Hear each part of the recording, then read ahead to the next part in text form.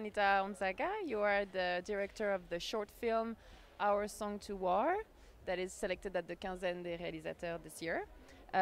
Could you tell us about your film, the story of your film, and why you choose to talk about this particular subject? So the story of my film is the story of my country and the story of a very particular village seen through the eyes of some kids that are um, imagining and talking about their imaginations.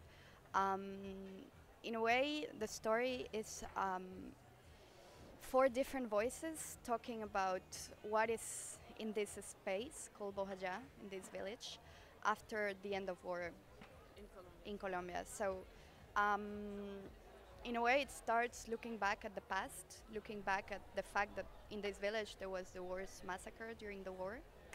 But then we go on, from the title on, we go on to what is there after the government signs a peace agreement with the guerrilla. What do we have to look at? And for me, what I wanted to work in with these different voices of the villagers is a kind of reconciliation between the different persons that suffered during the war, but also between the living and the dead, and between our future and our past. Are you from this village? No. You're from Colombia? Yeah, I'm from Colombia, although I've been living in Brussels for the last 7 years. So, but this village is Afro-Colombian, so it's very specific, very particular culture. And your film is told in a very poetic form. So why did you choose this form of storytelling? I think the form chose me. That's the only way I could do it. It's very playful, and for me, poetry it's very important if we're talking about violence, if we're talking about war. I'm not interested in talking about it in the same terms than the media does it. That it is very shocking. I am interested in talking about it poetically because it opens sensations and emotions, and it also opens relationships between violence and other things like spirits or storytelling, or the landscape, the jungles. So poetry for me is also because I write poetry since I'm 14. I actually wanted to study literature in France, in La Sorbonne. I did my exam to enter and I had to wait 1 year.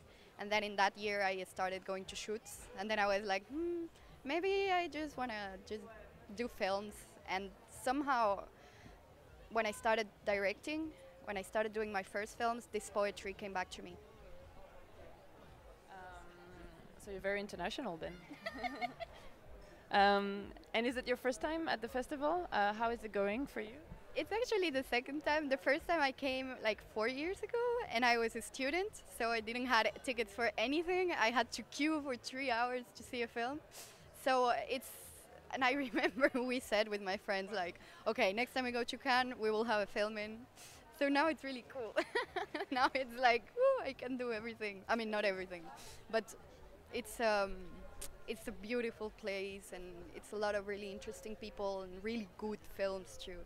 So I'm just enjoying it the most I can.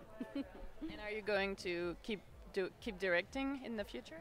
Yes. I'm actually now developing my first feature film and another hybrid short film. So I have both going on development right now. The feature film is called The Landscapes That You Seek, and it's already in Torino Film Lab, so I'm writing currently.